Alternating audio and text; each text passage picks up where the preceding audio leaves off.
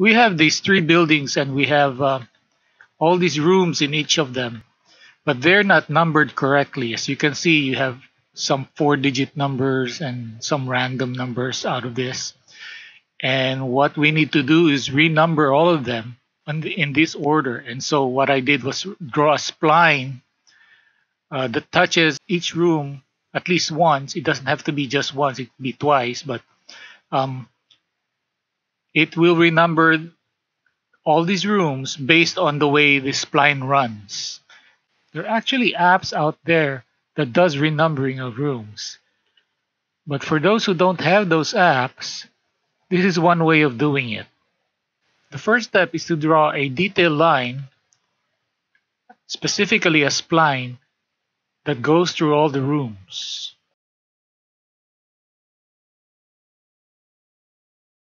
So now that we have this spline that runs through all the rooms, we'll start a dynamo. The first thing we'll need is select model elements. Okay, so we have two of them. We have select model element and select model elements. We'll take both of them.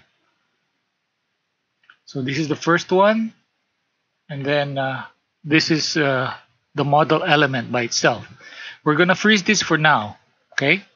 And put this on manual just in case it automatically runs and freezes your system. So it's best to do a save before hitting run. That way, if it messes up and you crash, you've got a backup save. Okay, so this is the first thing, model elements. And then the next thing is get categories. Get category. Okay. Let me minimize this.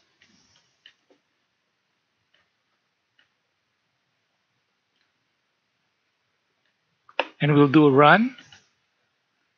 Select. And we'll go from left to right. There you go. So you got all these elements. And out of these elements,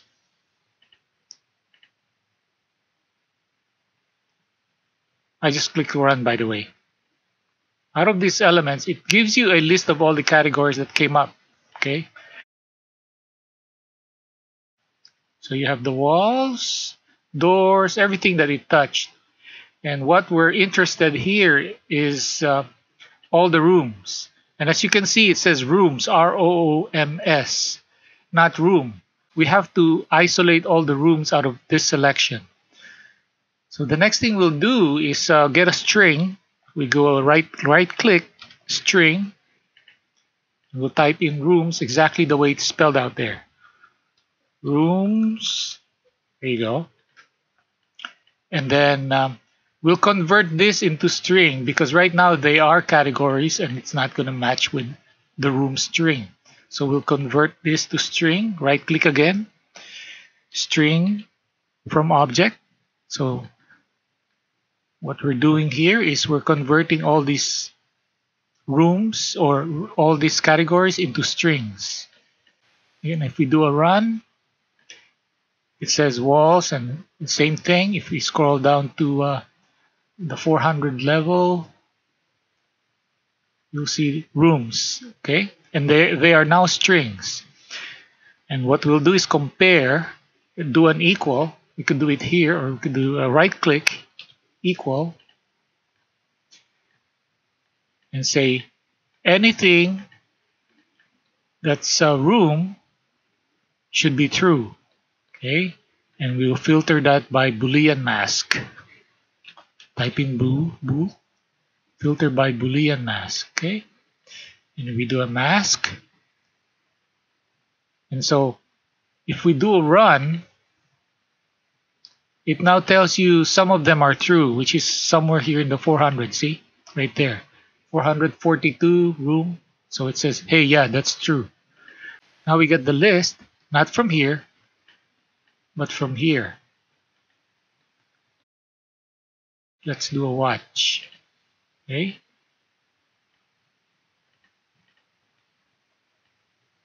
And then run again. All you have are the 23 rooms that's in there. Let's get the names of those rooms. You type in room name, oh, or number, room number, and let's see if we have the rooms. I just do this just to make sure we have them right. So it starts with 258. So this is the random order of the rooms that it grabbed. Let's go back to this first node. We will now select the spline right here. Let's unfreeze that. Run. Select.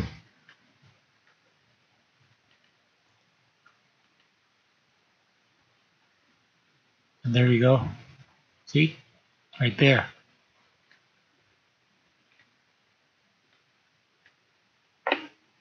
What we got is this element, and we need to get that curve.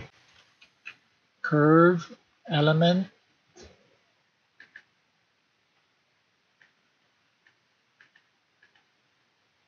Let's do run. And it's a NURBS curve. Okay. Now that we have the curve, we will divide it into, say, about 300 segments. So let's do a number. Give it 300. We could also use a number slider here, but for this purpose, we'll just use a number node. We'll divide it into equal segments, okay? We'll get points at equal segment.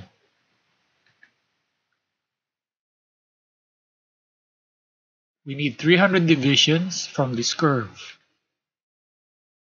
Let's nudge that. Let's move this closer.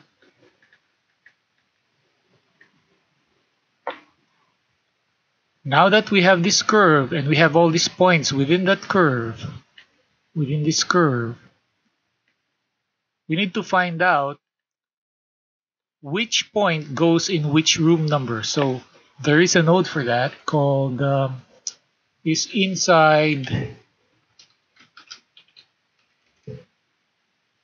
room.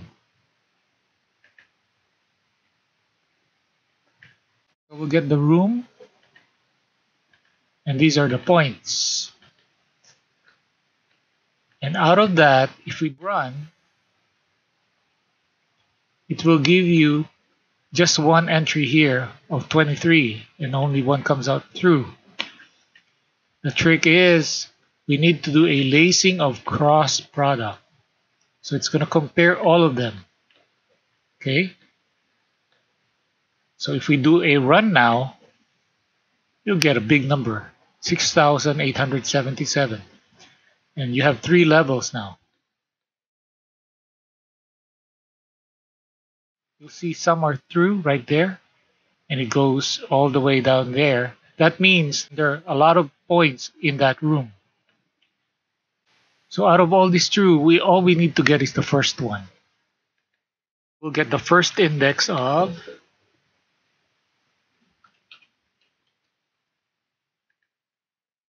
inspect the list. Okay.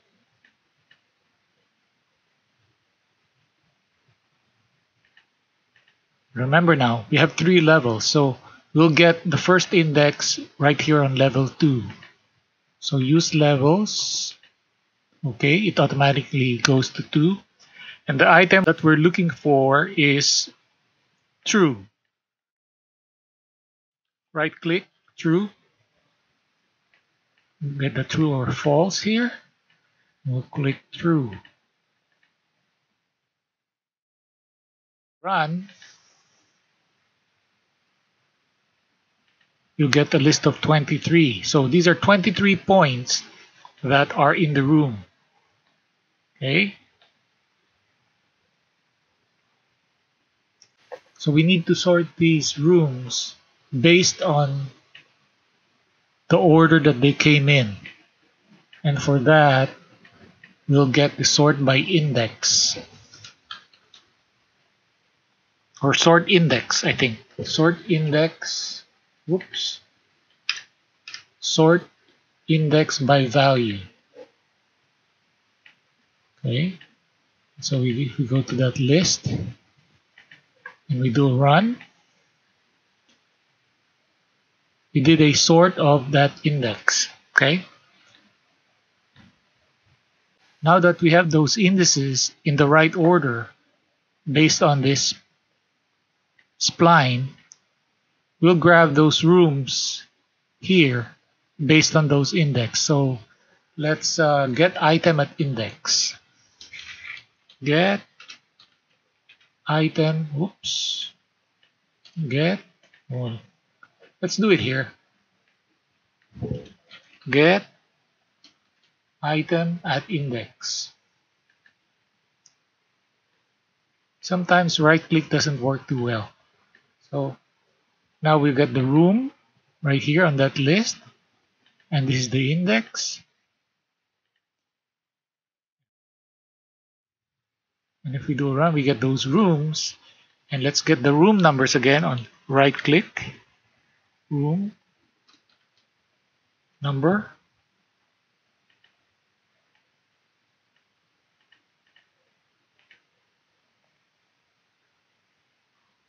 And there you go, see.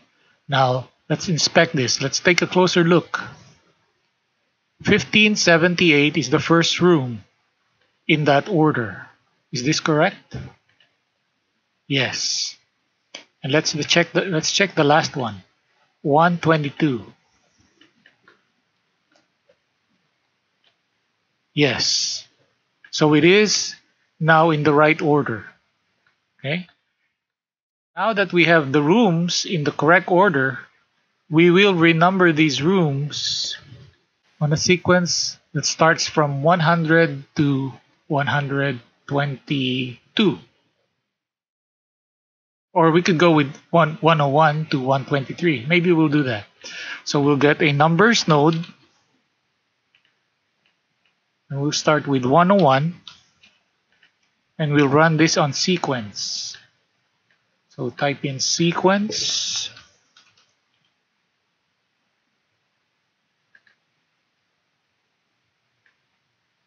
And we'll go one step at a time. And we'll do it in steps of 1. So get a number node, 1.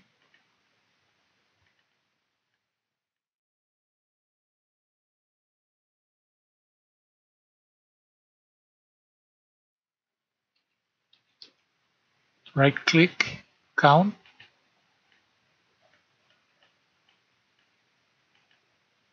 Get that list. If you do a run, it will tell you there are 23 entries here. So that's the number of times we're going to do the sequence. A run, it starts from 100 to 123. Now this is, I don't know, I think these are numbers right now, and we need to convert that to string. So again, we'll go string from object, string from object.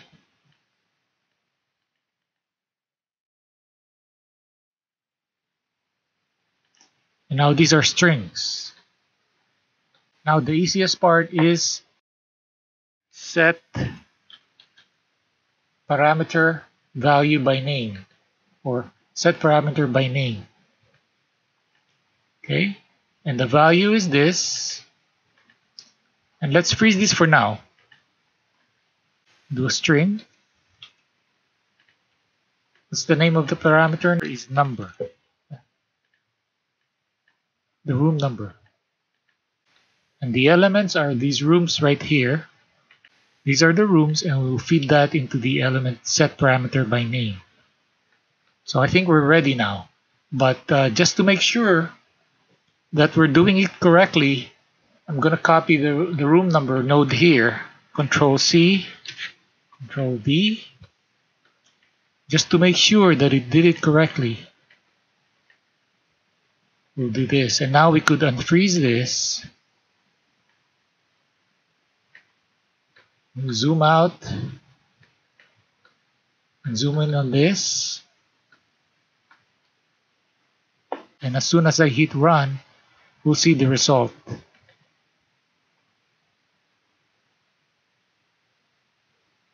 There you go. So now you have 101, 102, 103, 104, 105, and it goes all the way to 123. So that's it. After saving the Dynamo file, let's open it again and do the second floor. You'll notice it still remembers the previous selection. So we'll freeze this first. Hit run.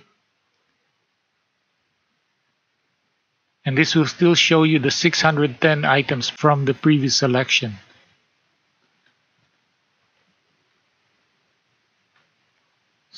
Let's do a change. Go up here and hit run. Now it becomes 31. Let's zoom out and move to this number starting with 201.